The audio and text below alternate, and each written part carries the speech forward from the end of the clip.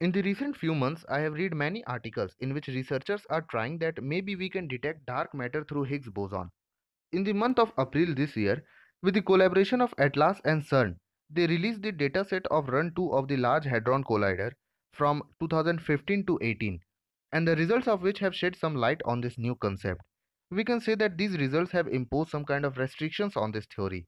So today in this video, we will try to know what they found in their result that has put a limit on this theory. And also we will know that how a new research paper is claiming that they have found a dark boson, which could be a part of dark matter. So before starting the video, there is a little request to like, share and subscribe my channel. Have you ever thought how can physicists study dark matter beyond gravitational effects if it is practically invisible? Three different approaches are pursued.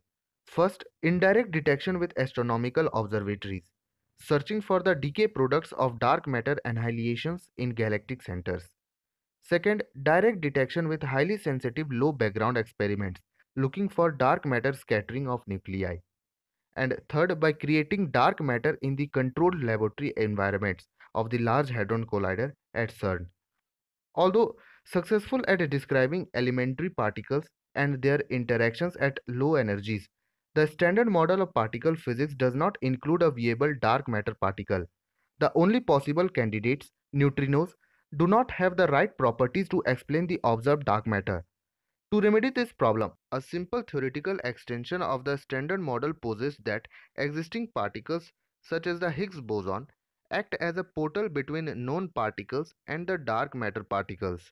Since dark matter has mass, and considering the Higgs boson's relation to mass, physicists have suggested that dark matter particles could interact with the Higgs boson. A Higgs boson could transform or decay into dark matter particles shortly after being produced in the LHC's collisions. So here I ask a question. Could some of the Higgs boson decay into dark matter? As dark matter does not interact directly with the Atlas detector, physicists look for a sign of invisible particles, inferred through momentum conservation of proton-proton collision products. According to the standard model, the fraction of Higgs boson decaying to an invisible final state accounts for just 0.1% and is thus negligible.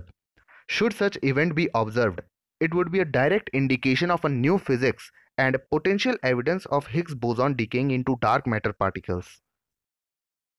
Now I will tell you what they did in this experiment. They conducted a collision of two proton beams in the Large Hadron Collider, after which they discovered on the basis of conservation of momentum that they should find an invisible particle in the perpendicular plane of those beams. Although we cannot detect them, but due to the momentum imbalance of those particles, we get to see invisible jets. But it is very common to see these types of jets in LHCs. For this reason, they improved the model a bit and said that the one of the jets emanating from these invisible particles should be highly energetic. Still, accurately predicting the different background contributions was a key challenge, as several abundant standard model processes could exactly mimic the signal topology, such as the production of a jet plus a Z boson, which then decays to two neutrinos that also leave Atlas without being directly detected.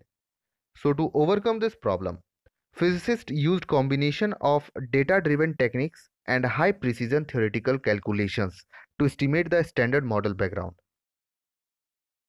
The data show no excess of such characteristic jets over the expected background. Atlas concluded at a 95% confidence level that no more than 13% of Higgs boson produced in the Large Hadron Collider could transform into invisible particles. Also, Atlas physicists were able to exclude dark matter particles of masses up to about 500 giga electron volt and having energy up to 2 tetra electron volt. This finding places the strongest limit so far on Higgs boson transformation to such invisible particles. The new result advanced the search of weakly interacting massive particles. Now excitement is brewing among dark matter researchers over the sign that they may have detected the first signals of this elusive substance. In June, the Xenon collaborating reported seeing flashes of light that matches those expected from a type of dark matter called dark bosons. If you want to understand how these Xenon experiments are performed, I have already made a video on this. You can watch it from the link flashing on your screen.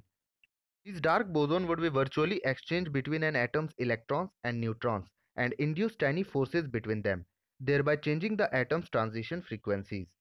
So detecting this change was the aim of those researchers. In their experiments, researchers measured the so-called isotope shift, means the change in atomic spectra exhibited by isotopes of the same element. The standard model predicts that, to first order, the isotope shifts should lie on a straight line, a common method of representing the phenomena. The measurements of the first researchers group fit with this prediction. However, the reports of second group departure from predictions. The researchers say that the deviation is consistent with a leading correction to the standard model's prediction, but it could also indicate the existence of dark bosons. So that's all for this video. Please like this video and subscribe my channel. At last, thank you for watching.